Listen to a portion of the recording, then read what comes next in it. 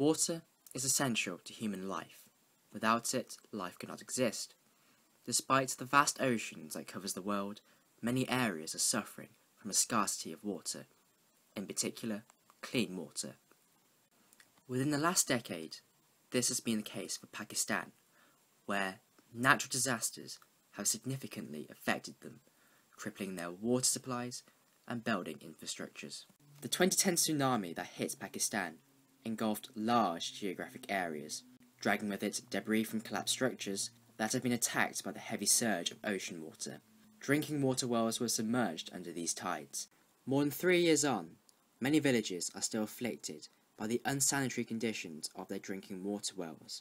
In light of this, several financial contributions have been donated to Nagwa Dam from generous benefactors. The province of TANDO BAGO was one of the many regions breached by the floods, whereby the waters from the surrounding rivers and lakes drowned the local drinking water source with foreign pollutants and contaminants. With the installation of a new water filtration unit, the local communities of TANDO BAGO can once again enjoy the luxury of fresh drinking water.